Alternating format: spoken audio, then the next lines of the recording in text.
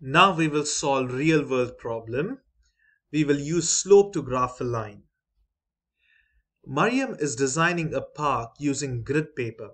She wants to build a sidewalk that connects with the fountain at P 0, 1 and is perpendicular to the existing sidewalk that passes through points Q and R. Graph the line that represents the new sidewalk.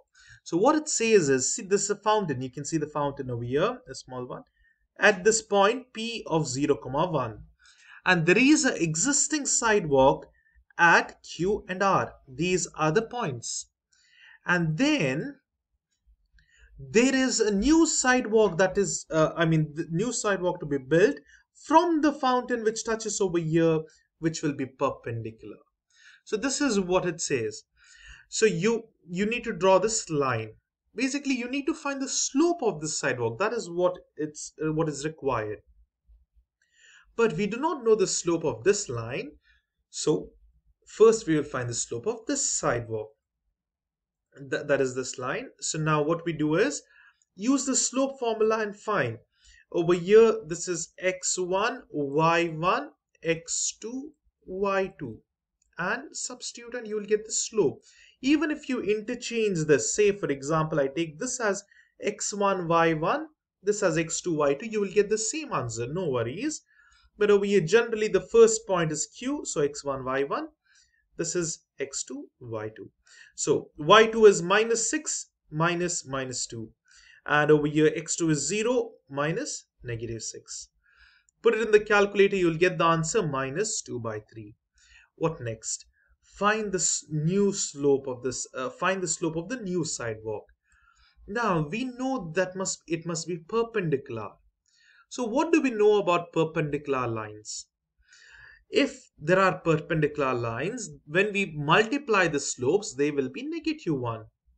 I'm so sorry, this must be -1. I missed out the negative sign. I will change it in a while. So now, what do we know? When we multiply the slopes, it must be -1. We know one slope.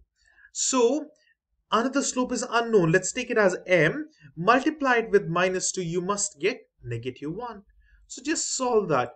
So it basically is -2 by 3 when you multiply with m must be equal to -1. So the signs cancel and this 3 goes to the other side. M will be 3 to the above and 2 to the denominator.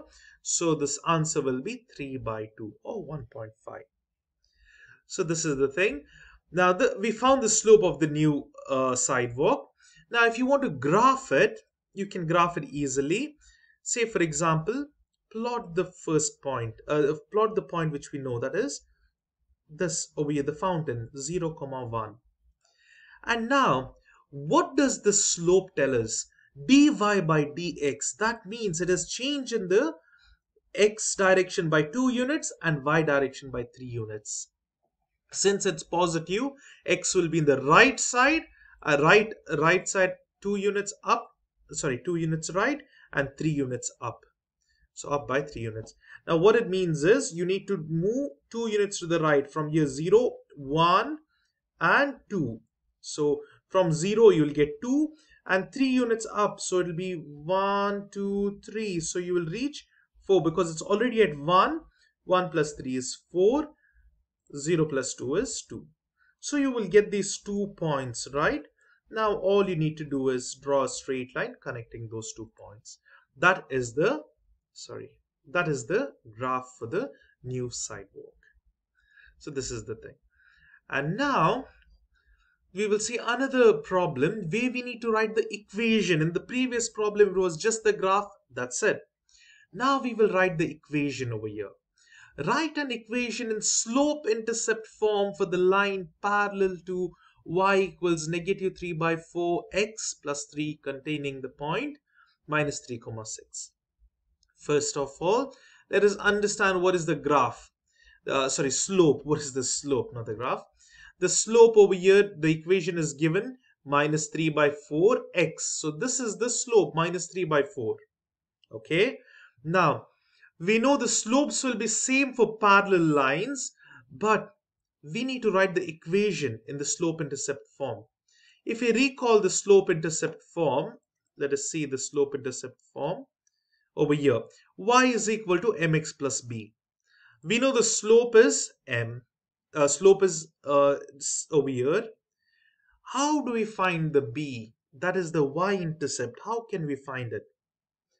They have given us the points x and y, isn't it? So now what you do is substitute the x and y values and the slope, then you can find the b value. So all you're doing is the y value is 6, substitute over here, equals minus 3 by 4, that's the slope, and x is minus 3 given. Now find the b value. Look over here, you need to multiply these both. You will get 6 equals minus, minus becomes plus. So I'll not write it. It's plus 9 by 4 plus b. Now what you have to do is to find b, you need to subtract 9 by 4 from 6. So this is the thing. How do you do it? You can do it directly in calculator. Otherwise, the denominator is 4. So 6 multiplied by 4 divided by 4 minus 9 by 4. You will get 24 by 4 minus 9 by 4. So always the easier way to solve, fractions is, what is the denominator over here? It is 4. So multiply and divide by 4 to the other side because it's only single. There's no fraction over here. So what happens over here is, when there is no fraction in one side and when there is a fraction on the other side, this is the easiest method, I feel. Whatever is the denominator, multiply and divide. Now you have equated the denominators, and over here you will get 24. And this is, you're just manipulating this. Divide and multiply by a same number is 1, so there is nothing wrong in this. 24 by 4 minus 9 by 4. Now denominator is 4.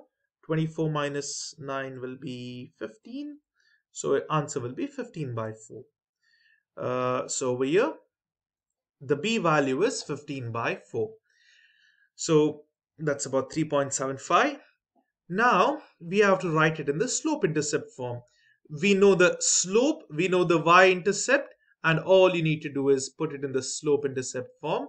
Y equals minus 3 by 4x plus b. So this is the answer. So this is how we can write either a perpendicular or parallel line equations just by knowing the slope. Remember one important thing: when parallel lines are there, this is the denotation generally. Okay, anyway, two straight lines is parallel lines. The slopes are same, okay, equal.